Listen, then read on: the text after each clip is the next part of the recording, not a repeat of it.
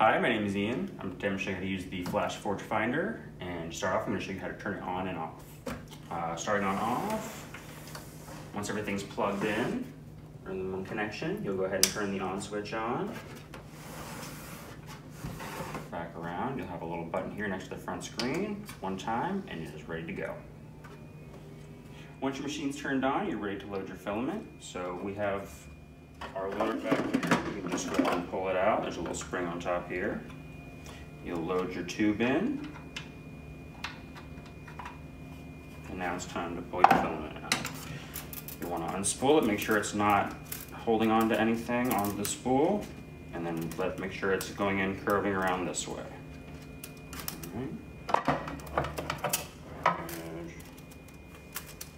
Load it into the hole up top here.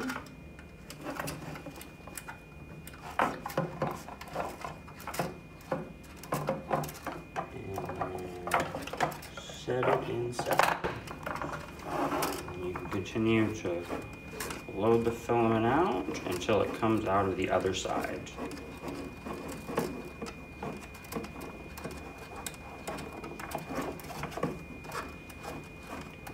There we go. It's through to the other side of the tube. So we can go ahead and slip this whole thing back in. Now we'll go to the machine. Go to our tools. In tools we have filament, and we will get ready to load it. All right, now it's going to heat up. It's going to tell you the temperature down below, and it is going to go all the way to 220 degrees Celsius. So we're just going to wait for it to get there. Okay, once our machine's heated up, it's going to say loading begins. Once it's 100%, you can go ahead and put your filament into the top hole on the top of the extruder right here. So just go ahead and gently insert it, and the machine will start pulling it on its own. You're going to want to wash the bottom, because once it starts coming through on its own, it means you're ready, and you can go ahead back to the screen up top and hit done. Now your machine is fully loaded and ready to go. You are ready to do a print.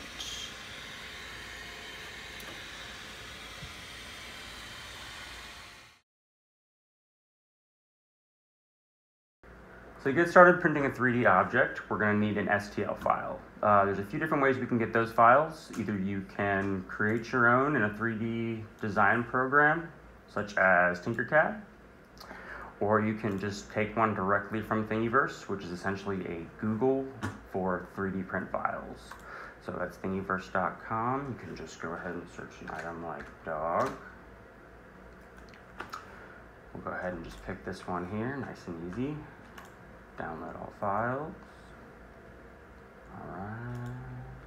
And now we'll be able to pull that object up in FlashPrint, the program we use to make an item ready for 3D printing.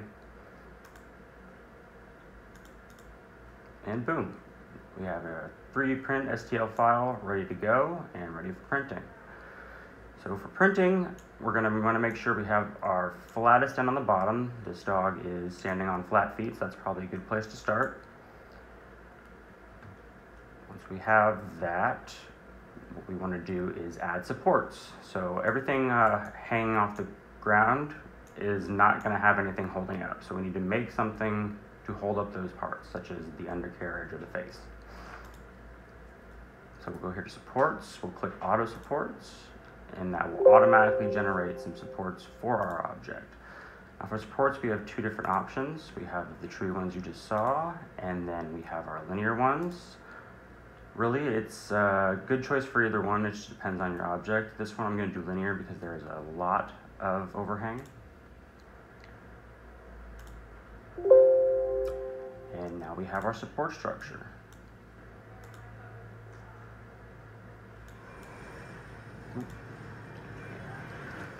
So now we have a file ready and supports put on it. We're going to get our print ready to be sent to the printer. So what we do is save it to a junk drive. That's the easiest way to get the print done. You'll save it to a junk drive, plug that directly in the machine, and go from there.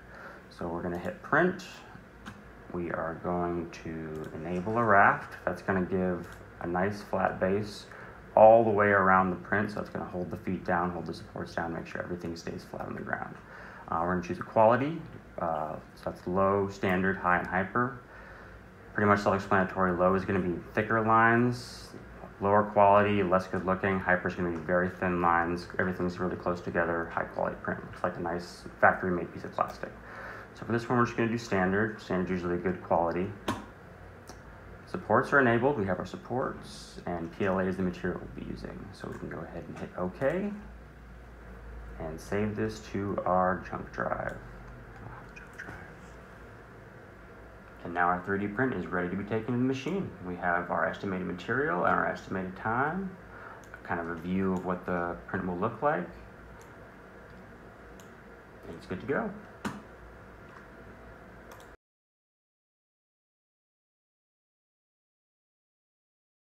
So preparing the build plate, we're going to go ahead and use a little bit of glue stick to help the adhesion with from the print to the surface. A lot of times the plastic wants to warp up.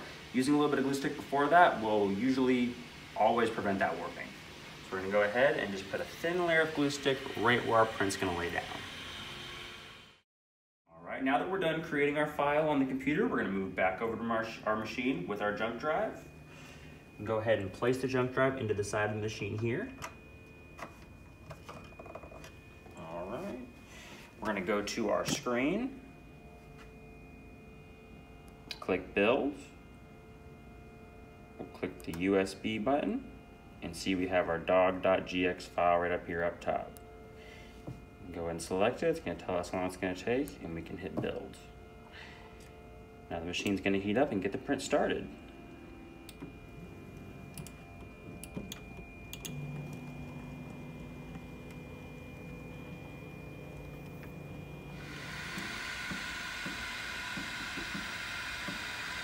All right, right now our machine is building the raft, which our model will sit on top of.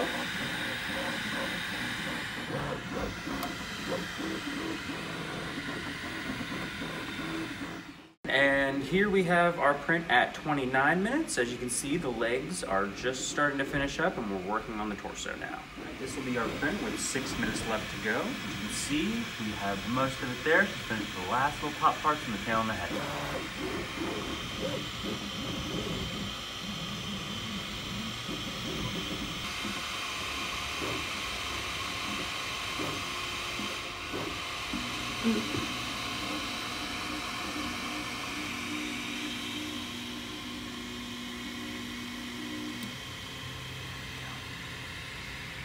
All right, so now we have our finished product.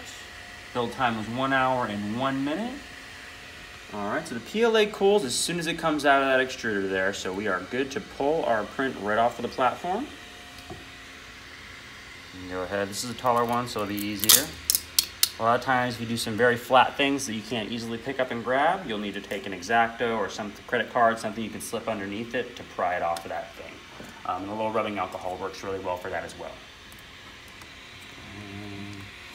Peel the leftover bits of our raft off to clean the plate. And again, that's easier to do with an X-Acto knife or credit card or something you can scrape it off with. All right, and we have our finished product, the supports and all. Supports, you can go ahead and just take those, rip them right off. Everything, raft and all, should be easy to pry off. Get all the little bits. You may have some leftover little pieces of plastic here and there. You can always take an X-Acto knife or some sandpaper and cut or rub those off.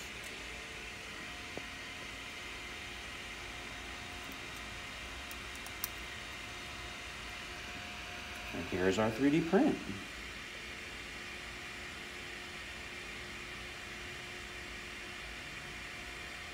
Nice and strong too. All right, once you've removed your plate, we can go ahead and clear off our build plate even more. It's real easy to remove. It just slides right out.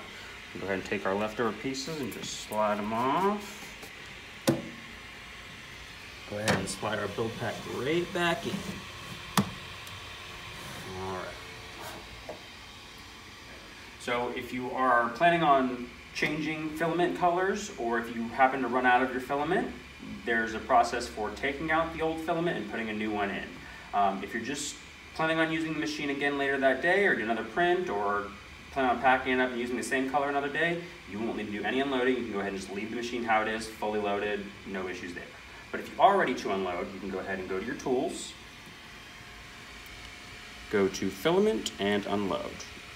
And then from there, it's going to continue to heat up to where you can pull out the filament. It will take about 30 seconds to a minute to heat up.